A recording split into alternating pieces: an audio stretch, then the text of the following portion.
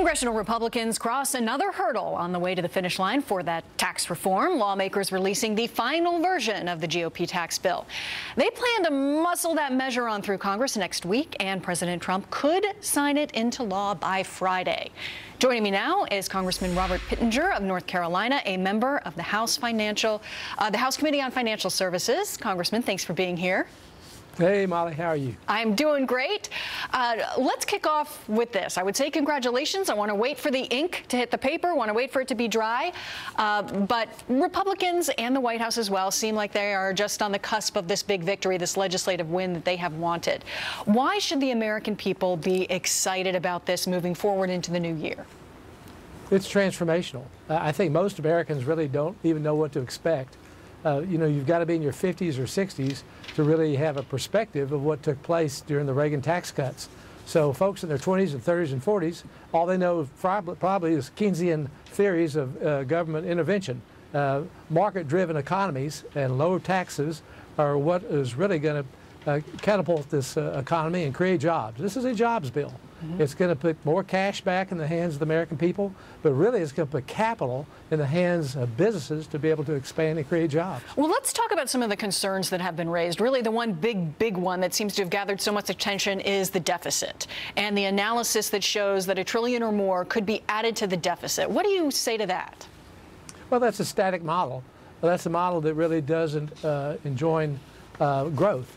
And this is a growth tax cuts. And for every 1% that you add to the GDP, you will increase the revenue back to the federal coffers by nearly $3 trillion.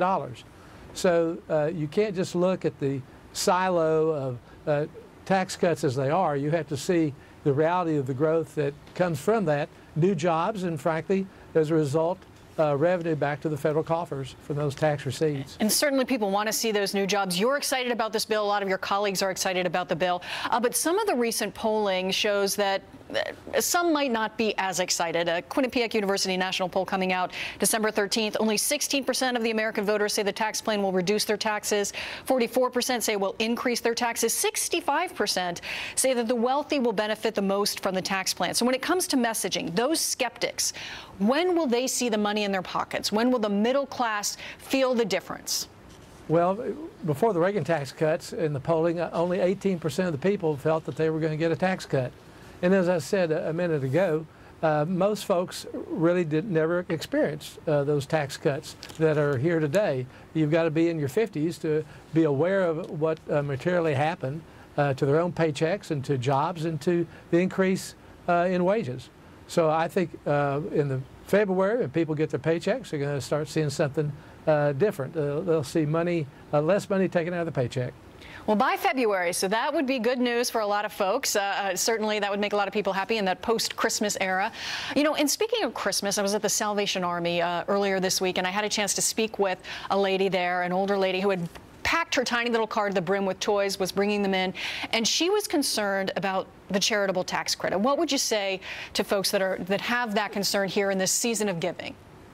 Yes, ma'am. They are continued. We continue our charitable deductions in this bill, as we had the mortgage deductions up to $750,000 for 2 homes. We have the deductions for health care, for student education, for graduate education. We have many deductions in there that have been preserved for the American people.